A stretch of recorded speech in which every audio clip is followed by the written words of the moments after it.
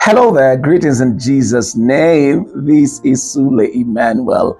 Welcome to Jesus Every Day, light for your daily path.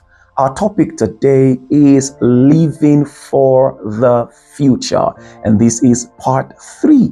And our Bible reference, Proverbs 22 verse 1. Friends, we must be mindful of the kind of name we have before others. It is not that we have to live to impress anyone, but the fruit we bear actually creates a name and an identity for us. When people think of us, they should think of good things. When our name is mentioned, it should be for something inspiring, something godly, something impactful. Contrary to popular belief, popular opinion, our good name is more valuable than material wealth.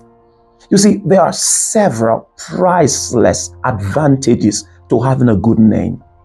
One of them is the fact that people will trust you if you have a good name. People don't have to question your decisions because they know you have good intentions. And also, a good name never dies. Riches can fade away, not a good name. With a good name, long after you are gone from a place or from this world, people remember you for good.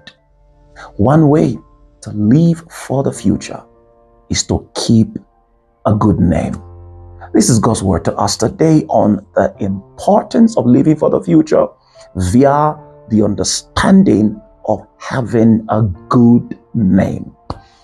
I encourage you to please pay close attention to the wisdom push of today's declaration, and our Bible reading for today. The Lord bless you richly in Jesus' name. Have a great day, Father.